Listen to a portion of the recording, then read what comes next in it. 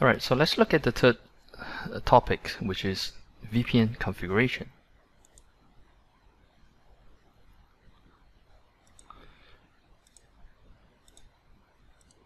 So let's look at the application scenario of the client initialize L2TP VPN. So here we have a client, this is a PC1, the computer or the laptop. The IP is 20 something something, and the client actually goes through internet and tries to connect to the firewall within the headquarters. Alright, this is the headquarters, and so this firewall is actually a more technical term is called the LNS, which stands for the L2TP network server. And then on the other side of the firewall is actually the private IP address, which is 10.1.1. something, connects to the headquarters. So the objective is actually to allow the PC1 to be able to connect to server 1 via L2TP VPN tunnel. So here's the requirement. A company has its own VPN and a VPN gateway, which is a USG firewall, is deployed at the internet egress of the headquarters. Employees on the move need to communicate with the company's internal server through the L2TP tunnels. So let's look at the configuration procedure. So first of all, we need to configure the LNS, which is a firewall, and after that we need to enable the L2TP protocol, and then we need to configure the VT interface, which stands for the virtual templates interface. So within this VT interface configuration, we need to first set the IP address.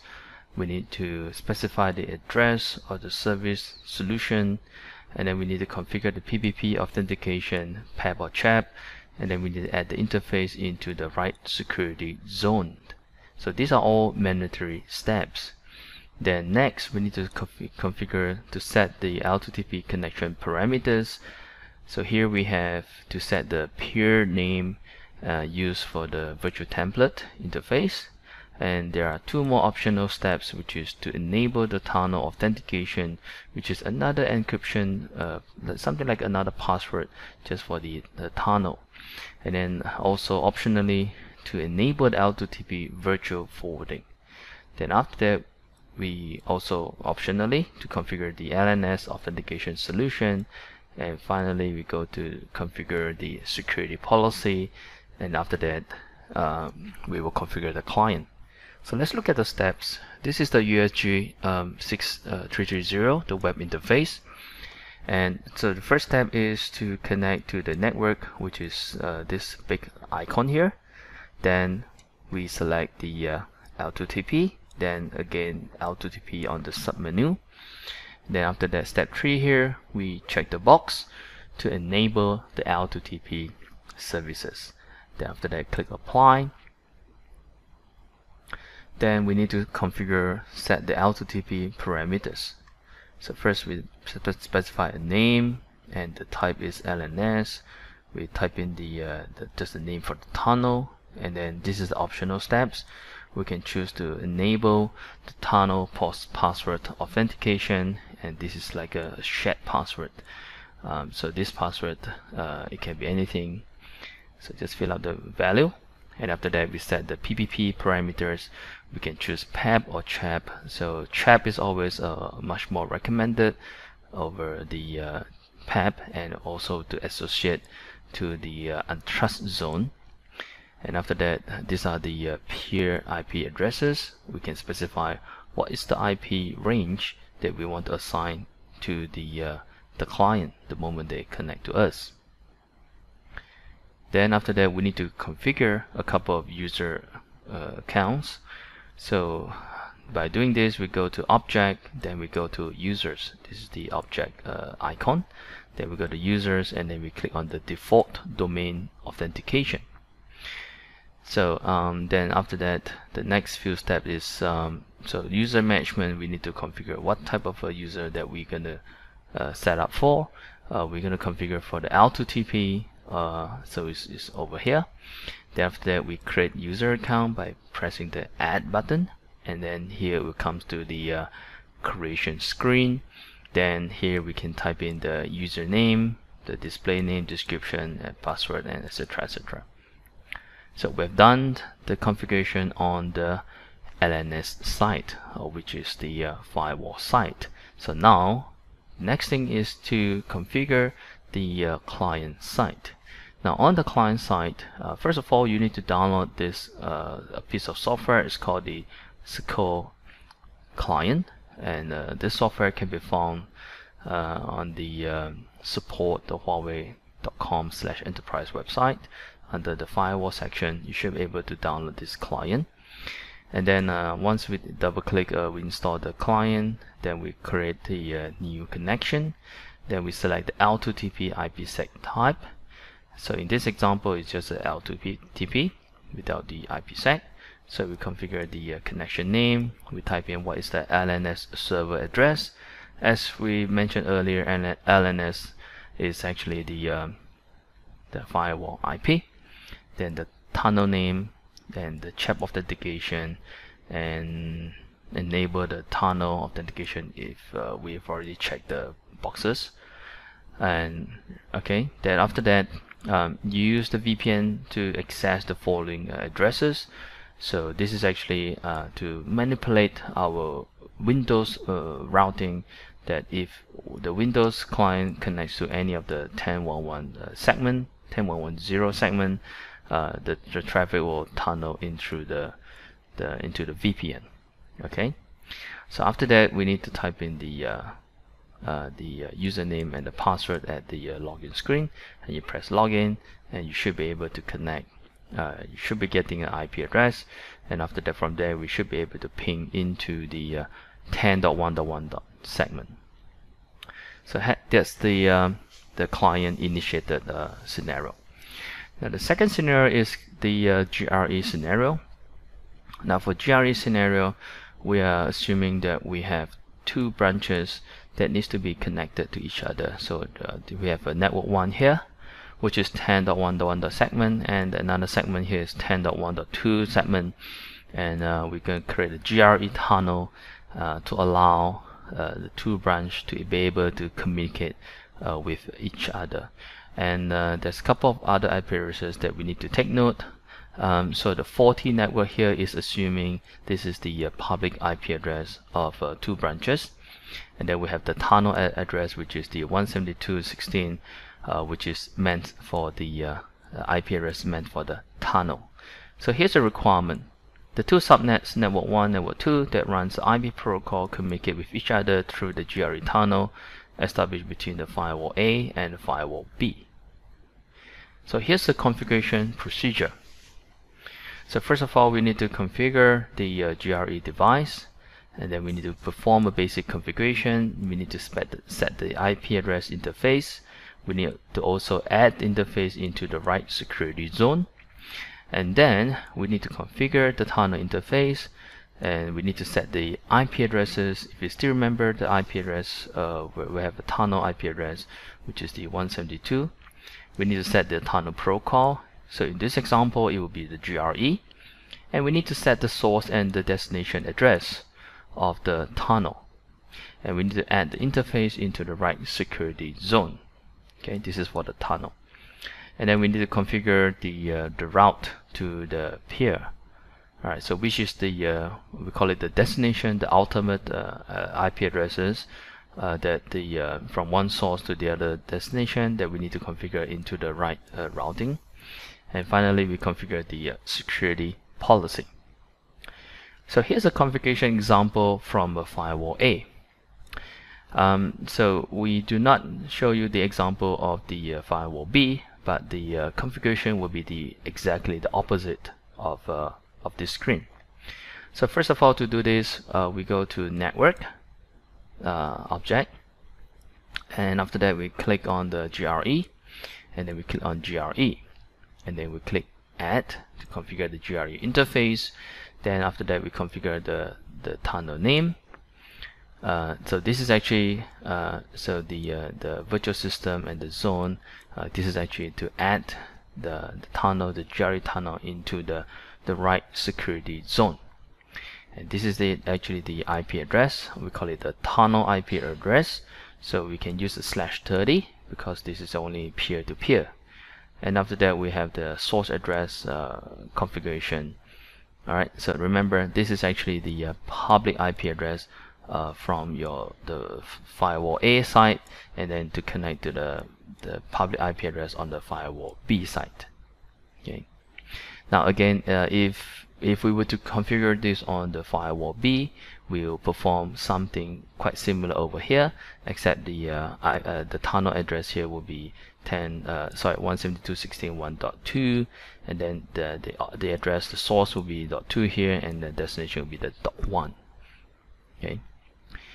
Right, then after that we need to configure the static route. So once we built the tunnel interface, and the next thing we need to go to the static route and to specify if we would to visit the destination address, we will put this traffic into the tunnel. Okay, so this example of if it's a firewall A, we need to configure if there's a user wanted to visit the destination address of another destination, or maybe the 10.1.2 segment, and we'll put this into the tunnel. Okay, so again we will do the opposite side. If it's from firewall B, so firewall B, if you want to visit the destination of the firewall A, the network A, network 1, and we will also put the traffic into the tunnel 1 interface. Now the name of the interface can be the same, because this is actually only significant to the individual firewall. Right, so to verify the configuration, very simple.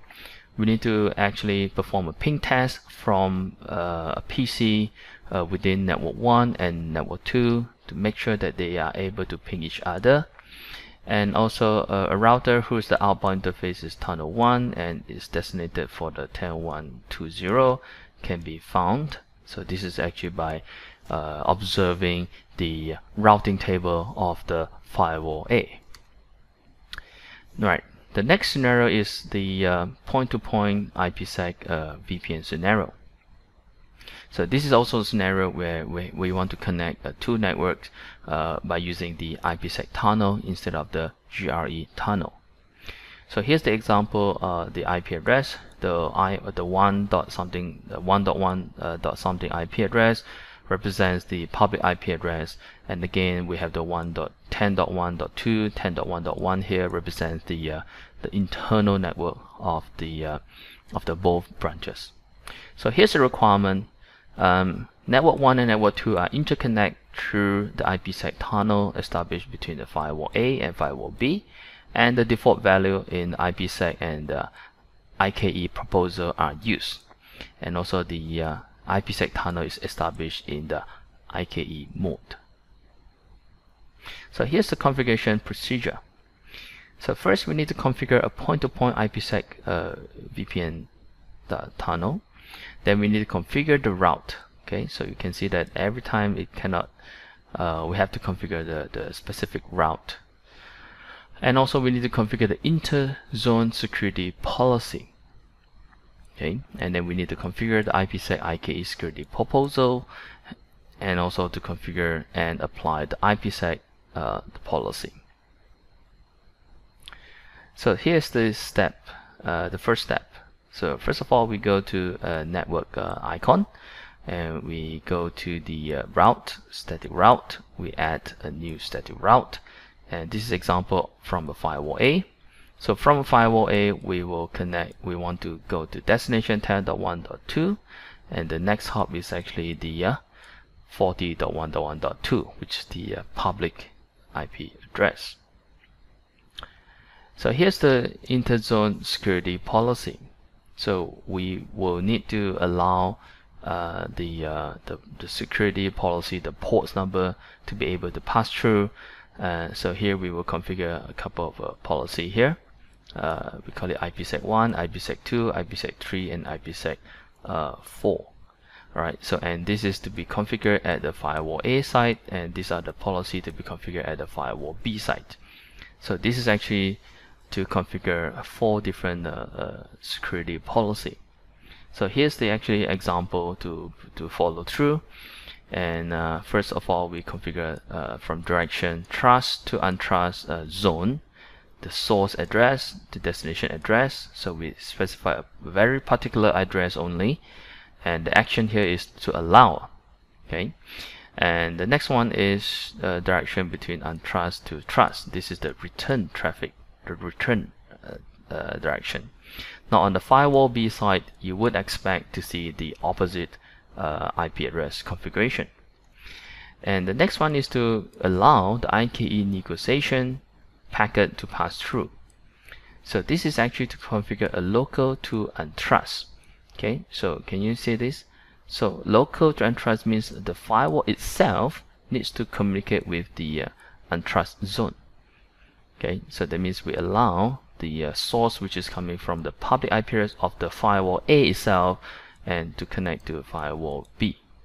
Okay, so here's the example on the opposite side, and for the IPsec4 policy, we configure the opposite. So if our neighbor firewall B try to connect to us, which is firewall A, using the public IP address, now apologize of the previous scenario, which show us the IP address, which is the 1. So this is actually supposed to be a 40. Okay. Right. So this is actually to allow the IKE negotiation process. So the firewall B will configure the opposite IP address, the reverse IP address.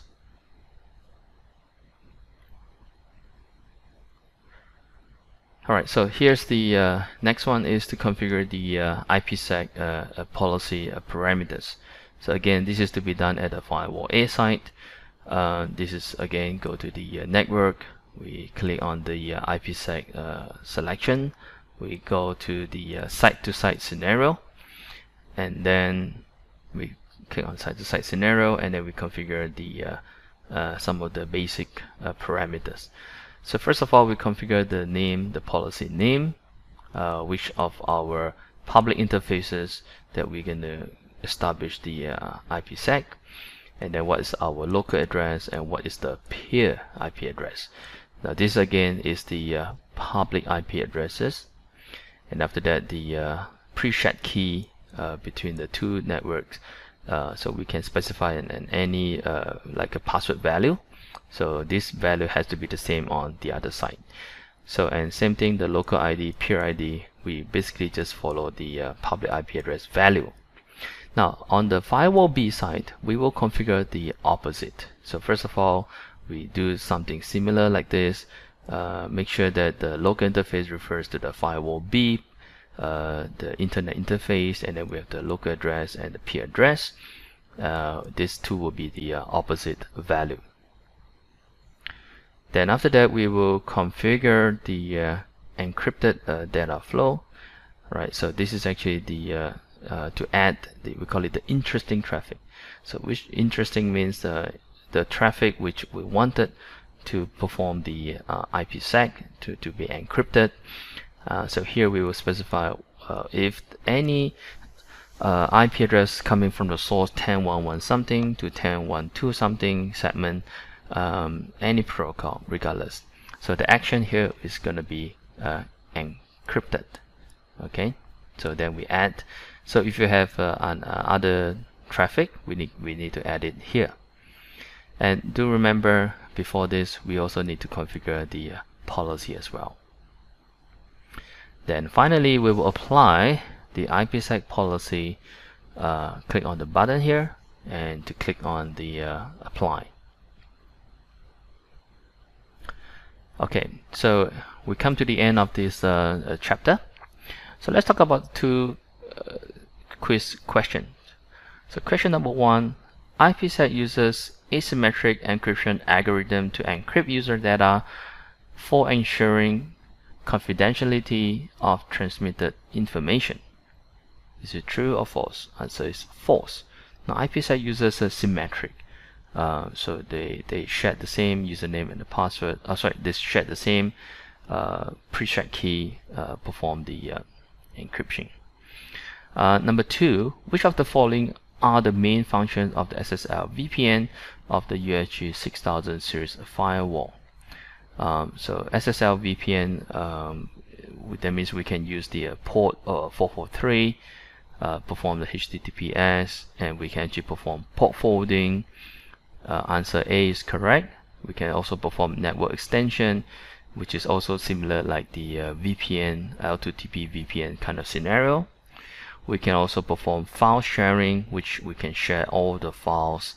We can actually use the USG firewall to map into one of the CIFS shared folder, and then from there to allow our mobile user to connect to our SSL gateway and to actually browse using the HTTPS to browse into the CIFS file server. And using this method, we can do the file sharing.